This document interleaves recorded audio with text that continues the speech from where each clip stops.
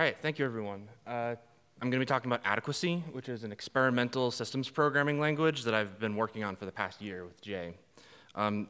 Adequacy is like an imagining of what systems programming might be like if Racket programmers ruled the world and use Racket to do everything.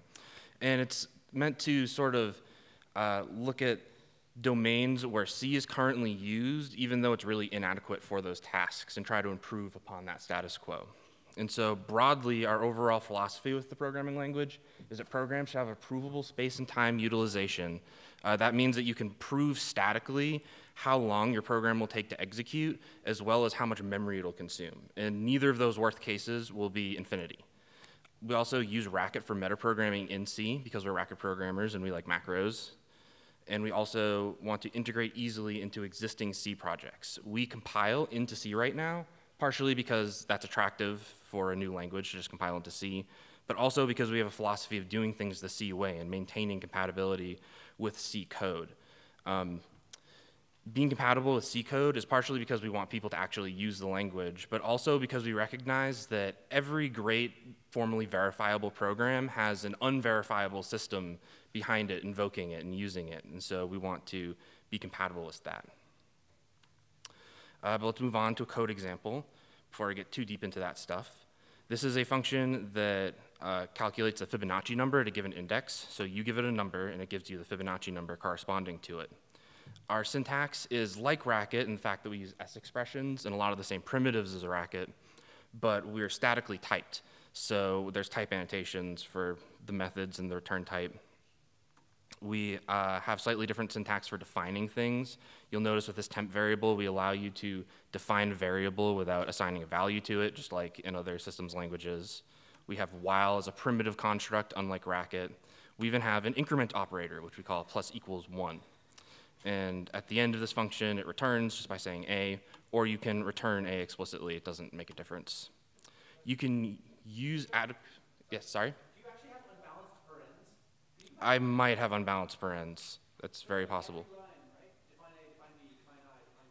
Yeah, that's true. This example has unbalanced parens. Okay, so you can use Adequacy as a hash lang. So here we have an abbreviated version of the function that I just showed you. It calls the function, prints its value, and then returns 0. Because remember, we're like C, so when everything goes okay, you return 0 from main. And hash lang adequacy is okay for like demoing or exploring the syntax of the language, but we really think that it's better to use adequacy as a library. And so here we say define program fibp, and that gives you a Racket object that represents your program so that you can do things like interact with our linker. We provide a module that lets you compile your program into like some temporary file and then link it with the Racket FFI, so that you can call it directly from Racket and get back values that you can use for tests. We use the type information embedded in your program to make this safer than it otherwise would be. And so this tprog_n macro at the bottom here is basically saying, compile this program and then invoke the public function fib with all these values and check that they match the expected result. And so we think this is a better way to write or a better way to test C programs than the way people do that currently. But now that I've given you a code example, let's get into the first big topic, which is the space and time characteristics of your program, or as I like to call it, the space-time complexity of the program. We want to have provable upper bounds for everything, meaning we want programs that always terminate in a known amount of time and that never overcommit memory or stack overflow. They can't crash once the program started, and they have to be memory safe in the traditional sense that you can't like use an index that's out of bounds for an array. And so this means that we can't really model our programs as a Turing machine. It doesn't really work. We have to use a DFA. And so when you model your programs as DFAs, definite finite automaton, it's like a less powerful theoretical model for a computer. So Turing machines are assumed to have like infinite amounts of memory.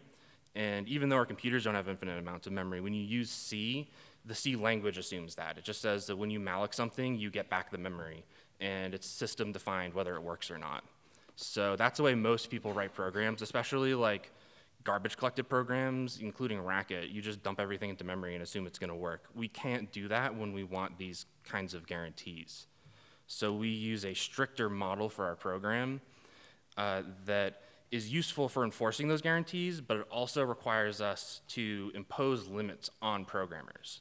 So they can't write infinite loops or even indeterminate loops. Code like this, which just gets a node and then continues to get nodes while the nodes aren't null, you can't write it in Adequacy because no one really knows if this program will terminate.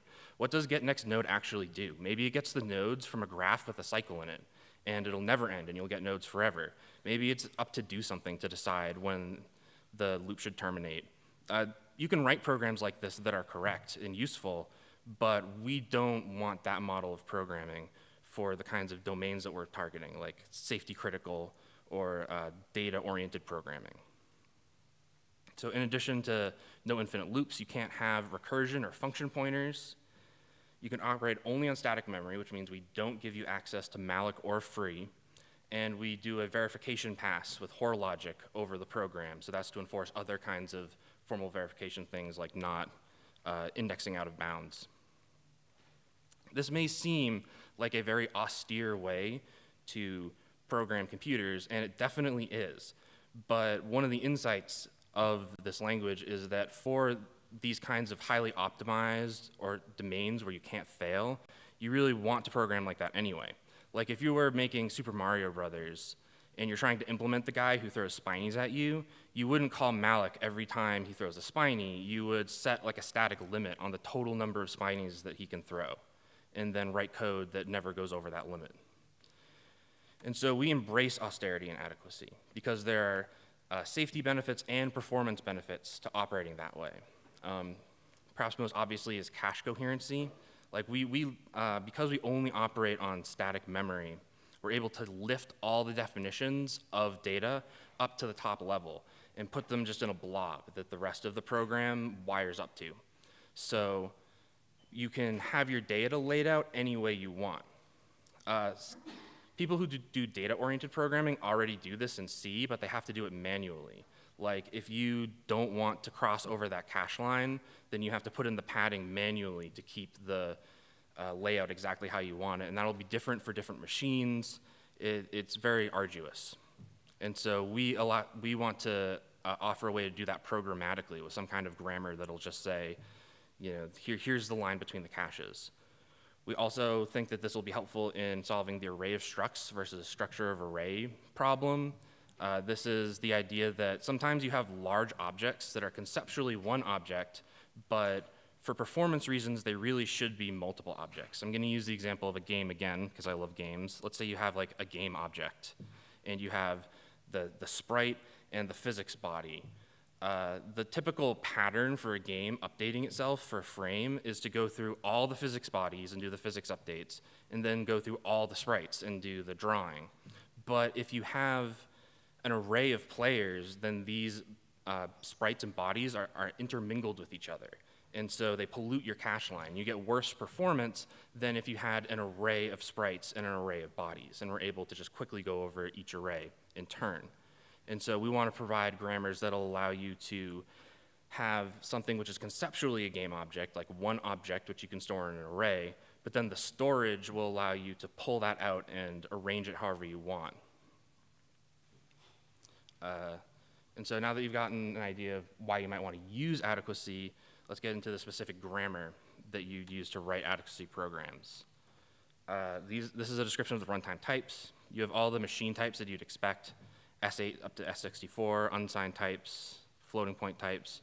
We have arrays, which are always statically known their size. So you can't have an array that changes size or the size of which is determined at runtime. It always has to be statically known, which is in keeping with our philosophy of modeling the program as a DFA. We have records, which are identical to C structs. They're just organized data. And we have unions, which are important to have, certainly, for these kinds of programs, because you might want to have one piece of data that you look at multiple ways. We also have external types, which basically means, trust me, it's essentially equivalent to like a string that you insert into the C program that represents the type. We also have paths, which are equivalent to L values in C. So the grammar for a path is it's either a variable, a global, a select statement, which is like indexing an array. It takes a path to the array, as well as an expression which evaluates to the index in the array. Field is just taking the field of a struct. Modes are just taking the mode of a union, so deciding that I want to look at this union as the specific type and not as the whole union. And we have external variables, which again, like external types, just mean trust me. It's for when you have to interact with the outside world and look at some type that we don't support explicitly. Expressions are for producing values. They can't have any side effects. So we have primitive integers and floats. Cast, read, and binop are pretty self-explanatory. Read is like reading a path. So if you were to use a path in an expression, it would take the form of a read. We also have let e, which is just a bit of syntactic sugar. We actually duplicate the variable that you declare throughout the expression. So it's really important that expressions can't have side effects for that to work. And we also have if e, which is basically the ternary operator in C. Initializers are how we initialize data. So an initializer can be a constant expression, or it can be like 0, which is equivalent to open brace 0, close brace in C, just saying that you want the memory to be zeroed out. We also have special initializers for arrays, records, and unions, which work how you'd expect. And you can also have undefined as an initializer. Undefined is valid as an initializer, but not as an expression. It's just a way of saying that we don't want to initialize this piece of memory.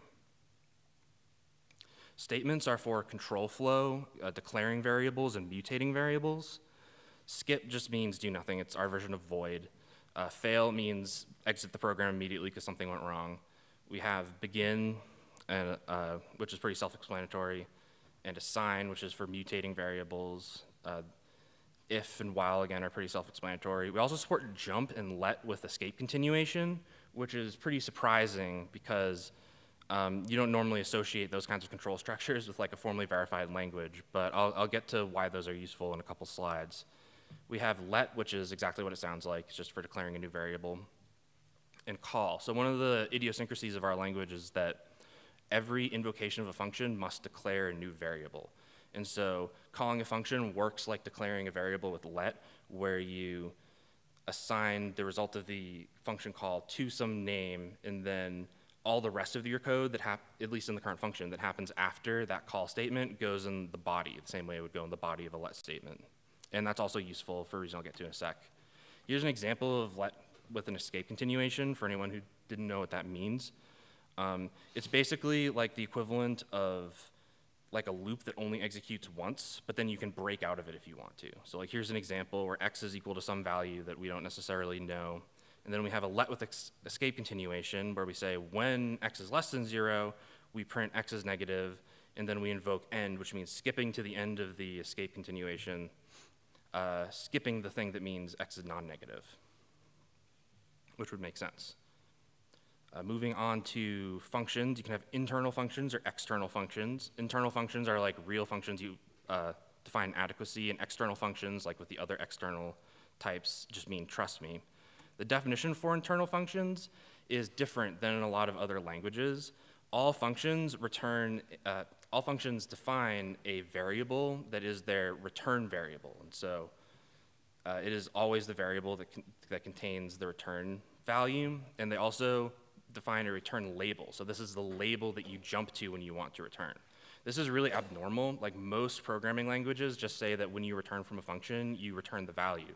But we say that returning from a function means that you place the value in a specific variable and then jump to a specific label in the code. So like returning a value isn't really a first-class concept. We construct it from these two things. The reason why that's useful is for inlining. C has like really bad inlining. There are like rules in the standard. I don't think it's necessarily like common for C compilers to inline certain uses of a function but not other uses of the function. But that's something that we want to support. And so if you have let with escape continuation in this definition of a function, it's pretty trivial to inline them because every function is called by a call statement which declares a new variable.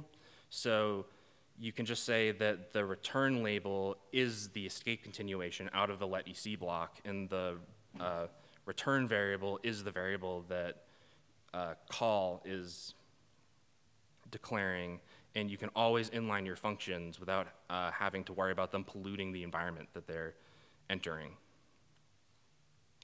Functions, types, and global variables are also held anonymously by reference to the Racket object that defines them. So like when you create when you, for example, call a function, we don't give the function a name and then store that name. We just store a reference to the Racket object containing the AST for that function. This is unusual, but it's useful because it enforces our no recursion rule for free. We construct our AST out of Racket objects that are just standard immutable Racket objects. So because of that, they can't have references to themselves, and two Racket objects also cannot have references to one another, like mutually, unless of course they're mutable, but ours aren't. And so this means that you just can't use recursion from something constructed that way. If you want to, you can have a function that references another distinct but otherwise identical function, and then that function could reference another distinct but otherwise identical function, and you could do that up to some static depth of nested functions, but there would always be a static limit on how many times you could do that. And so that's in keeping with our philosophy of modeling the program as a DFA. So in order to make this nice to write, we supply a macro for each category of syntax that gives it Racket-like syntax. So for expression, the macro is called E. So here's two examples of expressions. Plus 2 and 2 is obviously a binary operation. On the right-hand side, you can see our syntax for casting the variable x into a signed 32-bit. Statements are similar. Here's examples for set and for let. You'll notice that in let, there's a lot of type annotation. Some of it can sometimes be omitted. Here's types again, and a lot of these, this one's less self-explanatory. So on the left-hand side, you have the syntax for selecting a field. We just use like a right-pointing arrow. And on the right-hand side, you have the syntax for indexing an array. We use the @ sign for that. Initializers, again, a constant expression can be an initializer. So if you put an expression inside an initializer block, it'll work as long as it's a constant expression. And you can also, on the right-hand side here, you have an example of like a record. And here is syntax for like an anonymous function. And here's the syntax for a program. So you define a program with myprog, and then inside of it, you can have all these statements together. But we don't necessarily want you to put all of your program inside of your program statement. We believe in constructing the abstract syntax tree incrementally through metaprogramming with Racket. So you can define these things outside of the program block and then include them. And that's a way of saying that these things are public because they're inside the program block. So like if you had a update helper function for this update function, you don't necessarily want the helper to be public, so you just wouldn't include it. But because you use it inside of update, it still gets included in the program, just not publicly. Each type also has a meta type associated with it.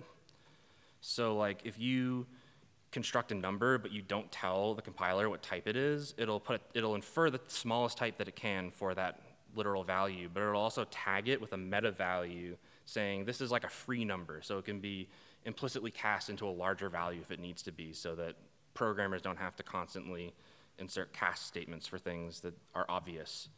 And you can also nest meta objects inside of one another. So like this is a meta expression that is a free number, but also has type information attached to it.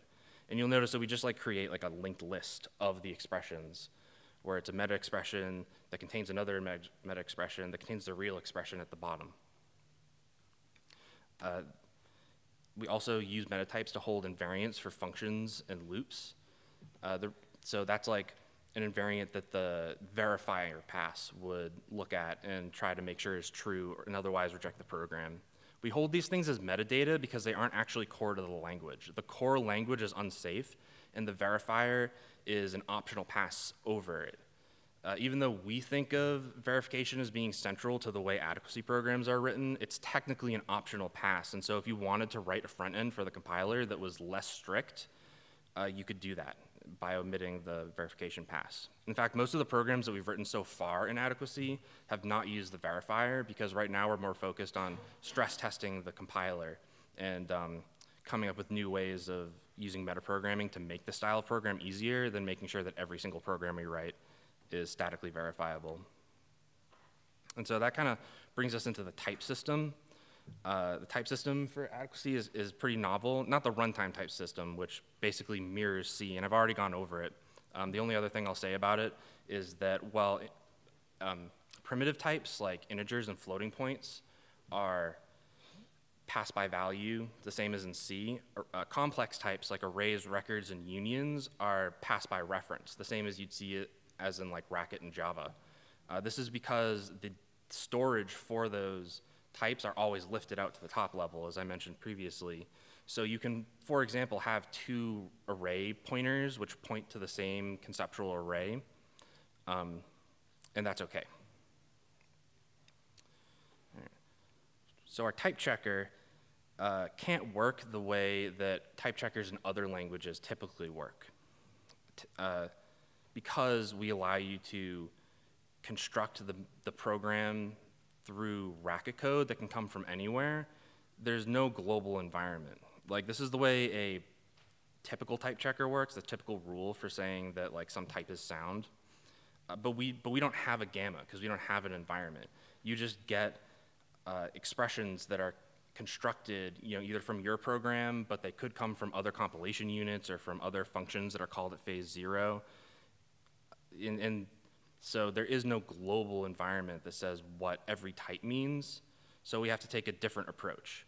Basically, when you create a piece of syntax for adequacy, you get back both the syntax itself, but also an environment that contains every variable that exists inside that piece of the AST. And so this is the part that's important. It's like a hash that goes from the name of the variable to the type. And so when the disparate pieces of your AST come together into one program, our type checker has to make sure that all the references to the variables are consistent with each other and that they're ultimately consistent with the actual definition of the variable. Yeah. The way we implement this is by implementing typed constructors. Basically, what this means is that if you call the constructor for an integer, for example, which we call int, you're not actually calling the constructor for an integer. You're calling a function which constructs the integer, calls the type checker on it, and then returns the meta expression containing both of those pieces of information. This is like how we implement that. It's the code that shadows the constructor that you give it and wraps it in something. You shouldn't try to read all of this, but this part in here is where most of the magic is. When you reference one of these bindings that we produce, what you get back is a lambda that takes the args that you apply to it, that you gave to it, applies it to the original constructor, and then calls this insurer function on it. All the insurer does is look at the produced value and say, does this have a type? If it doesn't have a type, I will run the type checker on it. And Racket makes this approach really, really nice to do. Because we have the module that defines the AST nodes, and so that defines all these names, but then we also have the typed version of those names that come from the type checker module. And in any other language, the fact that we use the exact same names, they would conflict intractably with one another, and it would be a mess. But in Racket, this is practically idiomatic, because it's really easy to say something like, for this is the syntax module. It requires all the definitions from both the AST module and the type checker module but it wants the typed versions of the constructors. So we just say, give us all the imports from ASC.racket except for the ones that are in type.racket, and then import type.racket. And so that is like a set subtraction. It only includes the typed versions of the constructors. That brings us to metaprogramming, which is kind of the last big topic for the language. I've described a very limited and austere way of writing programs that requires metaprogramming in order to really be feasible. No one wants to write programs using the primitives that I've already described to you. They want to write macros that sort of construct those ASTs based on richer information. And so for each one of those type categories that I've gone over, we have a category of expanders that go with it. It's basically like a statically typed racket macro. It contains a syntax parser that is expected to produce the AST that you want. So like here's the expander for when. When is like a really standard macro for Lisp-like languages. And in keeping with the tradition of Lisp-like languages and scheme-like languages, we have a really small core and then we build all this stuff on top of it as macros. So when you invoke when, you get this S statement at the bottom is what actually gets evaluated. Here's the expander for not. It's kind of the same thing. Notably, we implement not as a bitwise XOR, the same that any other compiler was. We don't necessarily try to compile it into the C bang operator. And again, there's different categories. So when is an S expander because it's a statement. Not is an E expander because it's an expression. If you try to use one in a context where the other is expected, you'll get an error. Here is a little snippet of code from the E macro that actually consumes an E expander. So if it sees that the macro that you're using is statically an E expander, like at phase 1, then it'll call the EXPAND method on it. And so what you get so if you give the not macro to E, what you get is that expression at the bottom. And these categories are only interfaces. So bindings that are produced can conform to more than one of them at a time.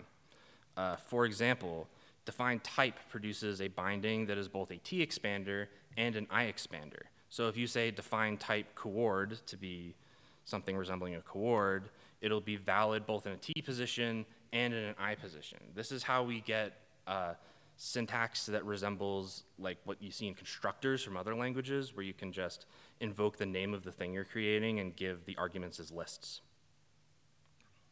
So that's something that's common in other languages, but we implement it as syntactic sugar using a macro system. All right, and lastly, I want to get into how we handle lexical scope. Here is an example of a let statement. It just declares a variable called x, sets it equal to 5, and then returns it from whatever function it's running in. This will be compiled into a let statement, which doesn't use the same name that you gave in the original syntax to represent the variable. We uniqueify them, and so in this example, the x becomes x1, and that x1 symbol is the actual name of your variable in the program. But you'll notice that x1 and x don't match up. Like inside of the body of the let expression, we reference x again, but x isn't the name of our variable anymore. So how do we get these two things to match up?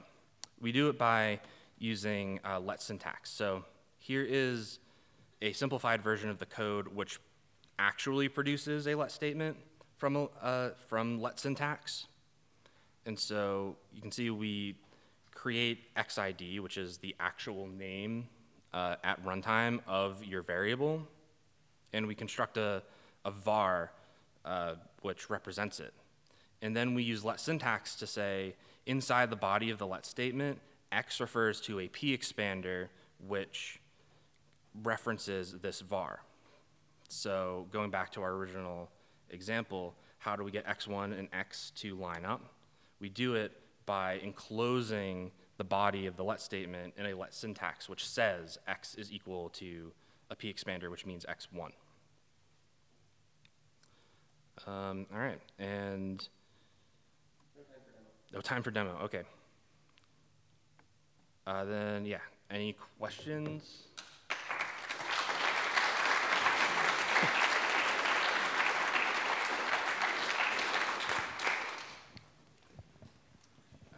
Hi, so that looks very cool. There's a system like this, and people would probably know like an equivalent, Terra and Lua. So this is clearly not Turing complete. So that's the main difference. But how do you contrast and compare, especially how Lua interacts with Terra, and as opposed to Racket interacts with this system? I'm not really familiar with Terra. I think of Lua as like a game scripting language, like it's supposed to interact with C. I wouldn't. I'm familiar with Terra. We can talk about it later. I wouldn't necessarily compare this language to either of them, because as far as I know, Lua doesn't like impose any sorts of guarantees on the kinds of programs you can make. And that's really central to this language, is we sort of started with what kind of programs do we want to write for these really, for domains like data-oriented or safety-critical programming, where you don't want to, I'm not sure how to phrase it, like you don't want to just write the code, you want something a little stricter than that. Like you don't want to model your language on something that can loop forever or crash unexpectedly because like you stack overflowed. And everything else that we're doing, like formally verifying and using Racket macros to make that style of programming easier for you, is working backwards from that ideal. Hi, I'm Eric Heide from the University of Utah. I enjoyed your talk. So my question is, did you have to write your own compiler backend as well to get the guarantees that you stated at the beginning about bounded space and time? No, so we did write a compiler. The compiler just generates C code, so it's not the most complicated compiler in the world or anything like that. The core language, like this, the grammar that I talk about, like up here, is all unsafe. Like the code that consumes these data types and creates C code out of it doesn't do any kind of sophisticated type checking or verification. The type checker and the verifier are passes that are applied to your program before it gets to that point. So compiling to C means that not all of your storage will be static, right? You'll have values on the stack. Yeah, so primitive types like integers, floats, and pointers like references to your complex types are compiled on the stack. But you can statically determine how much stack space the program is going to utilize. Because you'll never have anything that's like, if this condition is true at runtime, then put something on the stack. It has to, yeah. Until the compiler spills something.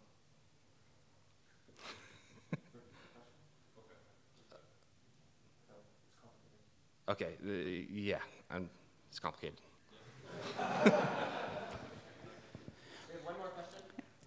When you design for fitting things into a cache line, you tend to also be very considerate of the size of the code, and you can prove the bounds of the data that you're using. Can you prove bounds on the size of the programs that you're generating?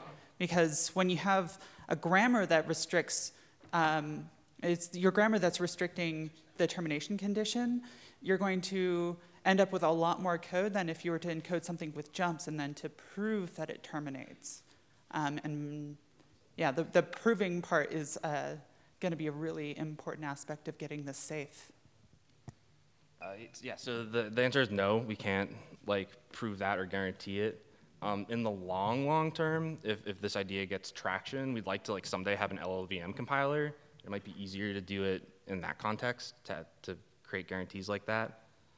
I also think that like our emphasis on metaprogramming might be able to mitigate that in the long term, because ultimately the AST that you generate is a result of running a Racket program, and so that Racket program can be as smart as it can be. in deciding like what exactly to output, if that is helpful. Carrying reasoning through macros is a really hard problem. I'll just leave it at that. Oh.